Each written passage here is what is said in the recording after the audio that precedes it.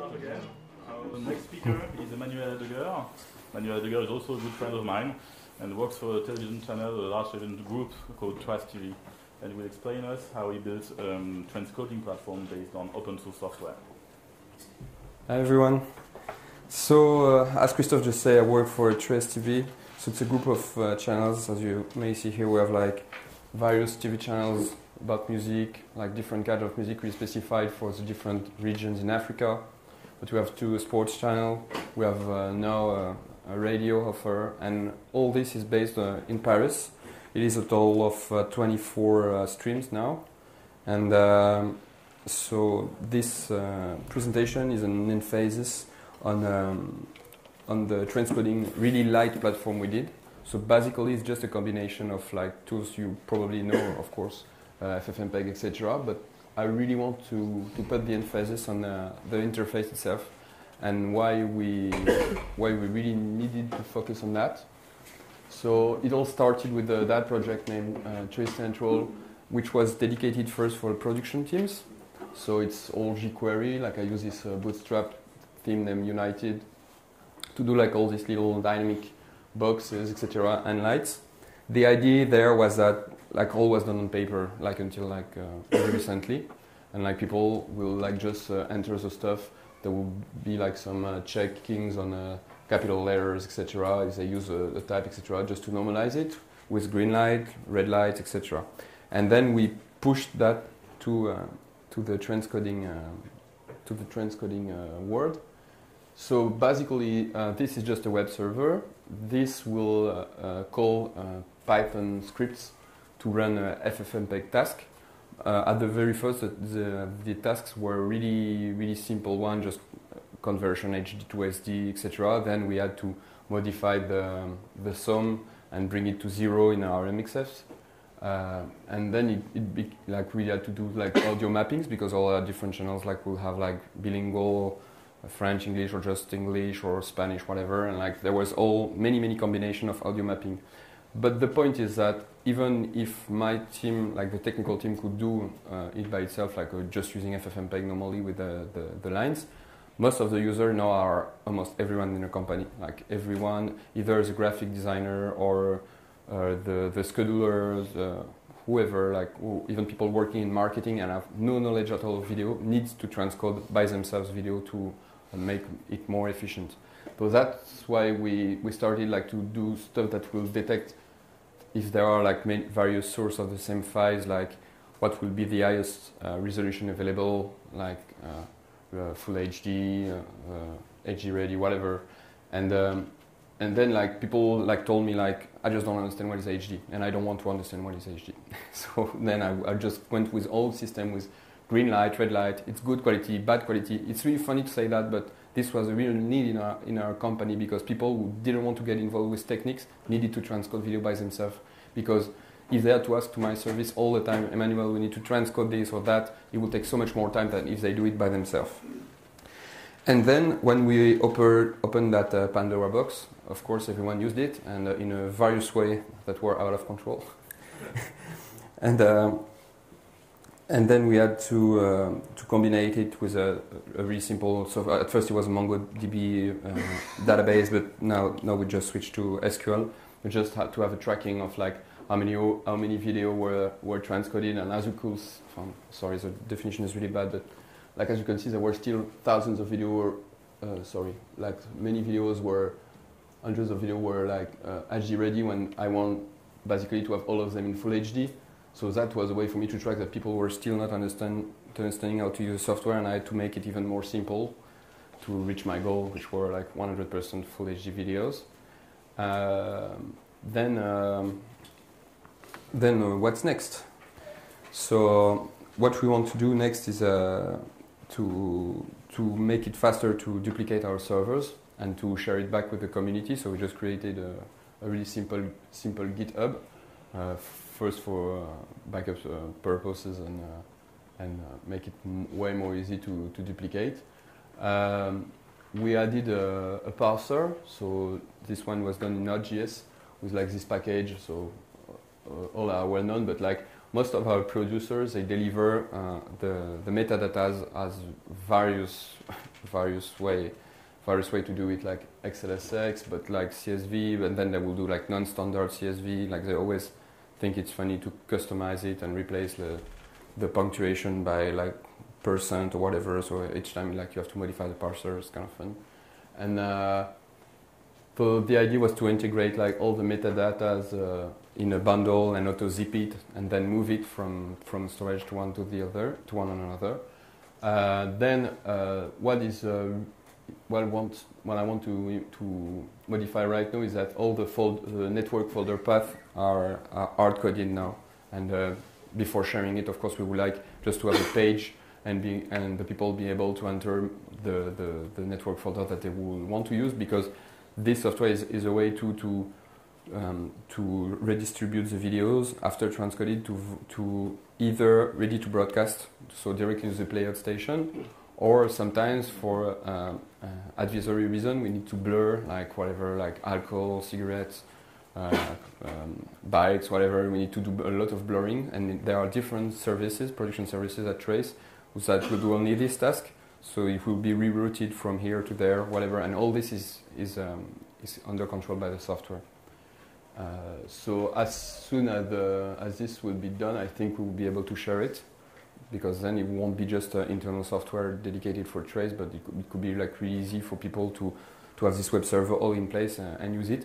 So of course, when we created that software, what I had in mind was this commercial software named Carbon Coder by Harmonic, and they have like their farm named WFS. So of course it's far from this product, which is way more advanced than my transcoding platform, of course, but it is an open source, and I think it's way easier to modify these two units. So I think I went kind of fast because that was. So I don't know if you guys have any question, or if you want some more details on like our production workflows or whatever. We've got plenty of time for questions. Yes, I'm sorry. Take advantage of it. Yes. Because you said to create XDCAM, MXF files, yes. FFF, right. Correctly? No, they don't. Like so, yes. The question was like, do the producer provide like correct MXF directly? And the answer, of course, is no. We have 20 production centers in the world, and of course, they will. Even though since 8 years I'm trying to say, please provide me MXF XDCAM, they can do it still. So I have always a variety of formats which are really badly done. The biggest problem I have is like they never respect the frame rate. Like I will have like, they will invent frame rates, which is kind of funny, like because they think it is, when you have to enter the frame rate, like they think it's asked to them enter the number you want, and they will put like 11, so we have to get it back, or they will do 22 FPS, or I don't know, like whatever various format, and it's too late, because what you have to know is that most of the videos produced, for example, in Nigeria is a huge production city. They have like you may have heard of Bollywood. They have Nollywood, like Nigeria, the core of production, and like the company produce the content, like they will have a 6 months lifetime, and then they close and people do another job. So of course, like you have like this rush in 22 FPS, and they deleted everything, and you just have that, and you need to make it like a 25 FPS MXF XDCAM out of it. So this is a lot. We have this very, very often. Then much more classical is like all the content that come from the US, and then there will be 29 to 97 FPS, and we have to just bring it back to 25. But the same, like thanks to the open source community, we find a way to make it properly, like with like more subtle parameters to have the lip sync work perfectly on this frame rate modifications. So now, like we receive like huge amount of formats.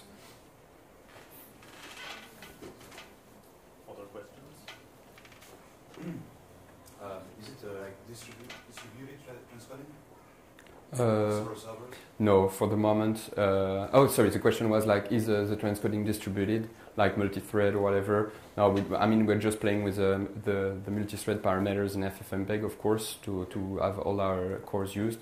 But no, it is not like a farm right now. At the same time, what we try to do is we have a VMware cluster. And we created really small virtual machines for each transcoding unit, because if you split by all the different services, like there will be really small needs. There are a lot of needs on the global, if you look at global, but it's always like little needs, transcoding here and there, so we don't need to put like crazy performing servers for them. So in a way it's a distribution that works for Trace, but it's not distributed as you just asked. Yes, Kieran? A bit of an open-ended question, but yeah. Have you looked at how to distribute jobs between, so you have some servers which are very powerful, some medium, some low power, how to distribute transcoding jobs between them when you need to do a lot? There's a big thing. As I said, the question was like, how do I distribute the transcoding if I have like big jobs to transcode or smaller ones? For the moment, it's just a lot of small ones. And for example, like when we have movies, which is brand new for us because Trace started to do SVOD just last year. So for the first time we have movies where, as I said, we are a music channel, so our programs are never longer than 15 minutes. But then when you go on movies, like when we have to transcode a long movie, we will always ask, for example, to our partners in England, we will all the subtitling and voiceover to retranscode it because they are doing like the voiceover. So right now we didn't have that need. Yes. So who's your like key internal customer for this kind of tool?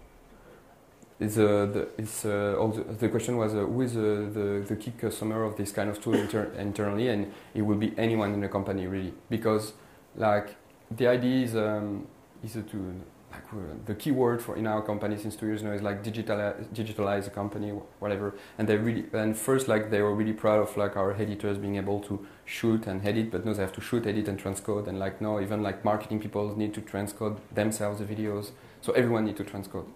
And that's why I explained like everyone is using it, and I tried to make this really easy word to understand what they were doing, at least kind of properly.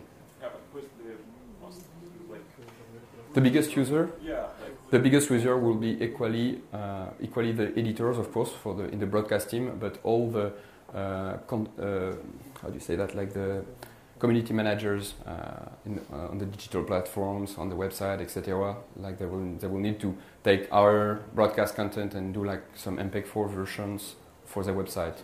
So it will be equally these two guys. Other questions? Yes. Can you name some big French customers? Oh, you mean we don't? We use it just internally for the moment. Okay. We don't have customers. My goal is to share it now, open source, of course, but we don't. Look, it's just an internal software for the moment. Can you talk some about your competitors? Who are they? So the competitors of you want to know who are the competitors of Trace TV or the competitors of Trace TV? It will be complicated. Like if we talk about digital SVOD, it will be Netflix, even though we are way smaller than them. And on the broadcast, we are kind of singular as we are a French international company. We are like in 120 countries, over 30 satellites, and we are a small company still. We are 200 people. So I would say we don't have exactly the same kind of competitors. MTV is way bigger than us. Well, it would be the same business idea than MTV, but with like a tenth of their team. No.